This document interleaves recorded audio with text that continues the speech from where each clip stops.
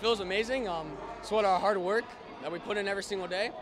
We go to practice, we work hard, and this is what we come out to do every day. Our kids were down 12 at the half. We weren't real happy with how we executed and how we did things, but for our kids, we got 5 seniors. They wanted this. They wanted Bristol twice. They couldn't wait to get Bristol here at home, and I couldn't be more proud of the effort that they put forth tonight. They went out and took that game tonight.